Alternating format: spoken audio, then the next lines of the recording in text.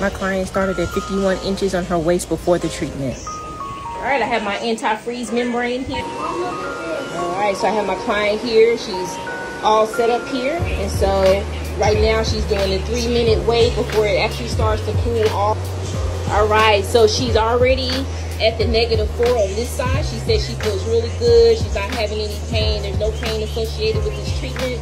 Just a little bit of numbness after a period of time of the handle being on. But she's handled the -4, and over here she's at -3. She's almost at -4 on this side. She is a champ. She's doing really, really well. She is about almost 15 minutes into her session. Remember, the sessions go about 45 minutes.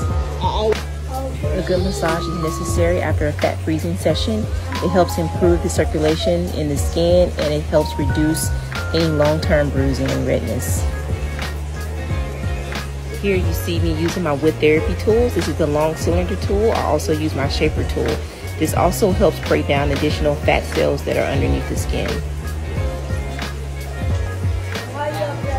There is no pain associated with using the wood therapy tools. I can adjust the pressure as needed according to my client's needs.